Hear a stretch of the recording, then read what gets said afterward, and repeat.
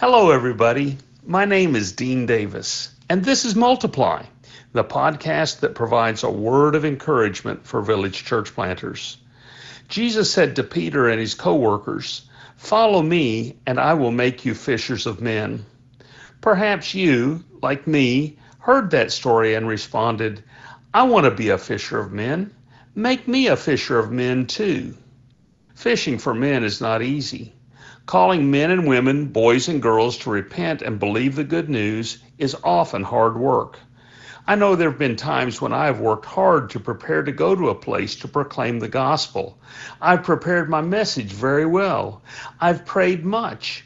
And then, when I got to that place, I preached and saw zero impact. Have you ever had experiences like that? How discouraging. But about 30 years after I started preaching the gospel, I learned about persons of peace. Luke chapter 10, verses 1 through 12 teaches us that God helps us find men and women who are hungry to know God. When we share the good news, they listen. When we offer to pray, they're very glad for us to pray. When they have questions about the Bible, they ask them, and then they listen to every word we say in response. When we teach them to obey Jesus, they do. These people are called persons of peace.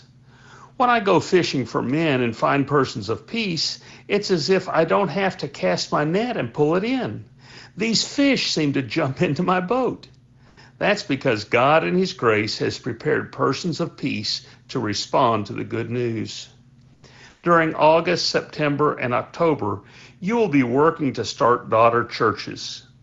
But God did not wait until August to start this project. Long before August, He was working in the hearts of men and women who are hungry to know God. It's your job to find them. Finding persons of peace is a key to planting new churches in villages without churches. But have you taught your disciples to find persons of peace? Have you told them the story of the woman at the well? She lived in adultery, but when she met Jesus, her heart was changed, and through her, so was her village. John chapter 4. Have you told your disciples about Cornelius, the Roman soldier that called for Peter to come to his house? Because of Cornelius, his whole family heard the good news, and the Holy Spirit came upon them all. Acts chapter 10. Have you taught your disciples to look for persons of peace by sharing their 15-second testimony? Have you shown them how to offer to pray for the sick and for other needs of people who are far from God? Have you taken disciples with you when you ask someone, "May I tell you a story from the Bible that means a lot to me?" Have you shown them how to simply tell a Bible story and then discuss its meaning by asking 6 simple questions? Do your disciples know how to find persons of peace?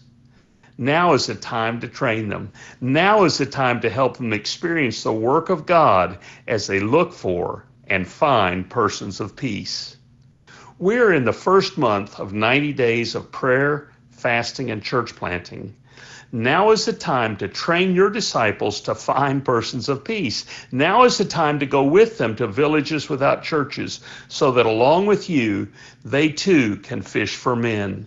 Now is the time to rejoice together when you and your disciples find persons of peace. This has been Multiply, and I'm Dean Davis asking, who will you share this encouraging word with today?